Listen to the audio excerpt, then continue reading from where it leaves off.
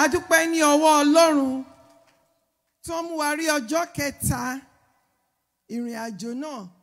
Àṣà girama níta bá ti lọ́jọ́ méje àwẹ̀ ti parí. Ẹ ké hallelujah. Nítorí pé òye ojú òye inú ò kọ́ wa ni. Ẹni tí ò rán wa ń ṣẹ́ kò lè béèrè lọ́wọ́ wa pé níbo la lọ. Kì í ṣe mímọ̀ ṣe o. Ara gbígbà àdúrà ni. Ìpè Olúwa ń fún wa ní okun àti agbára. Ẹ jẹ́ ká ké hallelujah. Sọ wá kí wa káàbọ̀ sí orí ètò ọjọ́ kẹta. Ẹ jẹ́ ká lọ gbàdúrà. Ẹ jẹ́ ká bẹ̀rẹ̀ sí ní dúpẹ́ ní ọwọ́ Ọlọ́run fún orí ọ̀fẹ́ ọjọ́ kẹta yìí. Ẹ jẹ́ ká dúpẹ́ okun àti agbára. Ẹ jẹ́ ká dúpẹ́ wípé gẹ́gẹ́ bí àwọn bàbá wa ti sọ fún wa ní òwúrọ̀ yìí, ọ̀rọ̀ ẹ̀rí lọ́lọ́jọ́ ọlọ́kan òjọ̀kan ni wọ́n ti ń gbà ní àárín ọjọ́ mẹ́ta. Ìdánilójú wípé gbogbo wa la máa lọ́rọ̀ ẹ̀rí kí 21 days tó parí. Ẹ jẹ́ ká dúpẹ́ ìgbàgbọ́ bí wọ́n ṣe sọ fún wa lánàá, nítorí pé ibi báyìí ò kì í ṣe ilé tiwa. Bọ́n ti ń ṣe lọ́run wípé ká dúpẹ́ ká tó gba oore. Ẹ jẹ́ ká dúpẹ́ gbogbo nǹkan tí gbogbo wa fojú sùn fún nínú ìrìn àjò 21 days yìí. Lónìí mo fẹ́ kó o dúpẹ́ bí pé o ti rí gbà, o ti tẹ̀ ọ́ lọ́wọ́.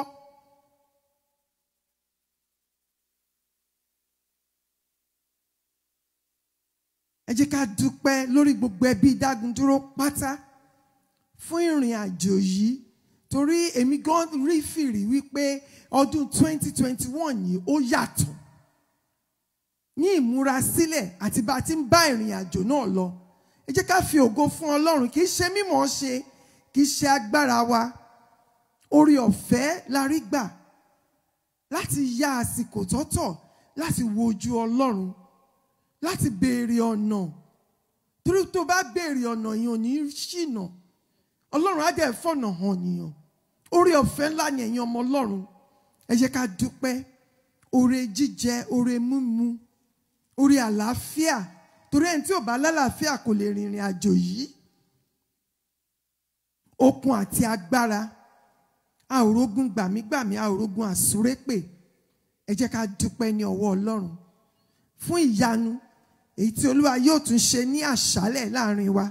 Ẹ jẹ́ ká gbé Ọlọ́run ga. Ẹ jẹ́ ká dúpẹ́ ní gbogbo ọ̀nà. Kí Olúwa kó gbé ẹbọ ọpẹ́ wa ní orúkọ Jésù Kristi Olúwa wa. Ẹ jẹ́ ká tẹrí ọkàn wa ba, ká bẹ̀bẹ̀ fún ìdáríjì ẹ̀ṣẹ̀. Gbogbo ibi tí a ti ṣẹ̀ lọ́rọ̀ lérò àti ní ìṣe. Èèyàn kan alàgbà kan pè mí nínú ẹbí Dagunduro lónìí. Èèyàn kan bínú gan bó ṣe fẹ́ sọ̀rọ̀ báyìí ó ní mo wà ní àwẹ̀. Ẹ jẹ́ ká sọ fún Ọlọ́run ẹ̀ṣẹ̀ tí ó ti mú wa dá àbí tá a mú èèyàn dá lọ́rọ̀ lérò àti ní ìṣe tí Sátánì lè fi máa wéwèé pé àánú ò tọ́ sí wa. Ẹ jẹ́ káwa náà tọ́ka sí Káfárì nítorí ikú Jésù kó Olúwa kó ṣàánú fún wa. Kí ìpèbímọ́nu wa àti àdúrà wa àti gbogbo iṣẹ́ ìsìn wa kó má lọ lásán. Ní orúkọ Jésù Kristi Olúwa wa. Ẹ jẹ́ ká bẹ̀bẹ̀ ká tọrọ fún ìsọ̀kalẹ̀ ẹ̀mí mímọ́ lọ́tun. Ẹ̀mí mímọ́ ti wà níbí. Ìfarahàn. Ẹ jẹ́ ká sọ fún Ọlọ́run kí Olúwa rìn láàrin wa ní ọjọ́ kẹta pẹ̀lú ọwọ́ agbára. Kí Olúwa sọ wá di mímọ́. Kí Olúwa sọ wá di mímọ́. Kó yà wá sọ́tọ̀ fún ìlò rẹ̀ láti ṣe iṣẹ́ tó rán wa wáyé wá ṣe. Ẹ jẹ́ ká rántí pé Olúwa ń béèrè lọ́wọ́ wa wípé ká gbé ìgbé ayé ìwà mímọ́ nítorí pé mímọ́ ni Ọlọ́run. Ó sọ fún bàbá wa ńlá Ábúráhámù, ó ní rìn níwájú mi kó o sì pé. Ẹ jẹ́ ká bẹ̀bẹ̀ fún agbára ìsọdi mímọ́ èyí tí a fi lè gbé ìgbé ayé tó wù Ọlọ́run. Psalm 143 verse 10. Ó ní kọ́ mi Olúwa láti máa ṣe ohun tó wù ọ́. Ẹ jẹ́ ká bẹ̀bẹ̀ fún agbára ìsọdi mímọ́ ká lè máa ṣe ohun tó wù Ọlọ́run. ká lè máa gbé ìgbé ayé tó bẹ̀rù Ọlọ́run, kì í ṣe ìbẹ̀rù pé ká máa gbọ̀n, ṣùgbọ́n ìbẹ̀rù wípé a fẹ́ràn Ọlọ́run, à ń ṣèfẹ́ Ọlọ́run. Ẹ jẹ́ ká bẹ̀bẹ̀, Olúwa sọ mí di mímọ́, agbára ìsọdi mímọ́ kó sọ̀kalẹ̀. Bíbélì wípé tí Olúwa ní ilẹ̀ àti ẹ̀kún rẹ̀, ayé àti ohun tí ó tẹ̀dó sínú rẹ̀, nítorí pé ó fi ìdí rẹ̀ sọlẹ̀ lórí òkun, ó sì gbé kalẹ̀ lórí ìṣàn omi. Ó ní ta ni yóò gorí òkè Olúwa lọ, tàbí ta ni yóò dúró ní iwájú rẹ̀? Ẹni tó ní ọwọ́ mímọ́ àti àyà funfun. Ẹ jẹ́ ká sọ fún Ọlọ́run, Ọlọ́run fún mi ní agbára láti gbé ìgbé ayé ìwà mímọ́, kí n lè máa dúró ní iwájú rẹ̀ ní ìgbà gbogbo. Ní orúkọ Jésù Kristi Olúwa wa. Ẹ jẹ́ ká sọ fún Ọlọ́run, gbogbo àwọn ìránṣẹ́ Ọlọ́run tí Ọlọ́run kò ní ṣaláì lò ní àṣálẹ́, kí Olúwa kó tú ìfàmì òróró yàn tó tayọ iṣẹ́ ìránṣẹ́, kí Olúwa kó tú lé wọn lórí. Ẹ jẹ́ ká sọ fún Ọlọ́run kí ẹnikẹ́ni kó má ṣe nípa ti ara. Ẹ jẹ́ ká sọ fún Ọlọ́run kí Olúwa kó dì wọ́n ní àmùrè òdodo. Tàbá rí ẹ̀mí kẹ́mi olùfidán, kí Olúwa kó sọ wọ́n sínú ìdè. Ẹ jẹ́ ká sọ fún Ọlọ́run agbára ọ̀tun. Gbogbo wa, àwọn tó ń wà lórí fọ́nrán gan, ẹnikẹ́ni tó ń kópa nínú iṣẹ́ ìránṣẹ́, gbogbo wa lọ́lọ́run ń lò. Torí bàbá gbàdúrà tá a bá rẹ́ni ṣàmì, àdúrà yẹn ò lè lọ. Nítorí náà gbogbo wa lọ́lọ́run ń fẹ́ lò, ló dẹ̀ ń lò. Ẹ jẹ́ ká bẹ̀bẹ̀ kí Olúwa kó fún wa ní agbára, ìfàmì òróró tó tayọ iṣẹ́ ìránṣẹ́ tí olúkálùkù yóò ṣe.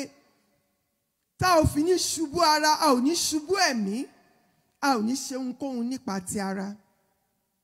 Ẹ jẹ́ ká sọ fún Ọlọ́run, gbogbo àwọn ẹlẹgbẹ́ wa tó ń ṣe ń pinnu àti wá sí ìpàdé yìí, Ọlọ́run tó ṣọ́ àwa débí, kó Olúwa kó ṣọ́ wọn débí láyé àtàlàáfíà. Ẹ jẹ́ ká sọ fún Ọlọ́run ní àṣálẹ́ kí Ọlọ́run kó bá wa pàdé lọ́nà ìyanu.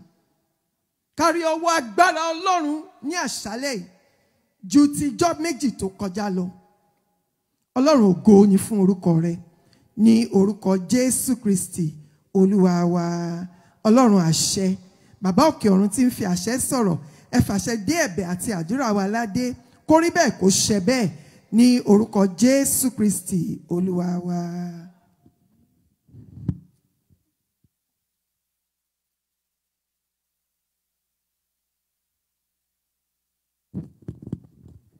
Eke hallelujah. Ká fi tayọ̀tayọ̀ ké hallelujah. A ó máa tẹ̀síwájú nígbà tí a máa kọrin láti inú ìwé orin RH 333. Kí ló lè wọ ẹ̀ṣẹ̀ mi nù? Kò sí lẹ́yìn ẹ̀jẹ̀ Jésù. Kí ló tún lè wò mí sàn? Kò sí lẹ́yìn ẹ̀jẹ̀ Jésù.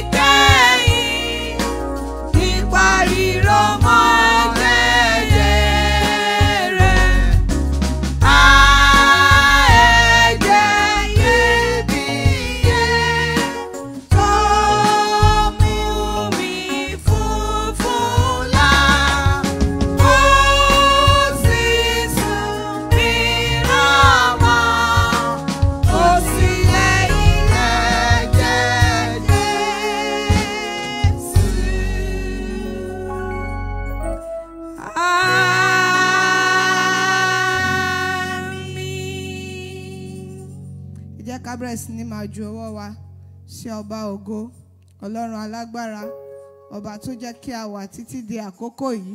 Kò ń ṣe nípa mímọ̀ ṣe wa, kò ń ṣe nípa agbára wa. Ẹ jẹ́ ká bẹ̀rẹ̀ sí ní ju ọwọ́ wa sí, ká bẹ̀rẹ̀ sí ní yìn lógo. Ọba àwọn ọba, olúwa àwọn olúwa ni.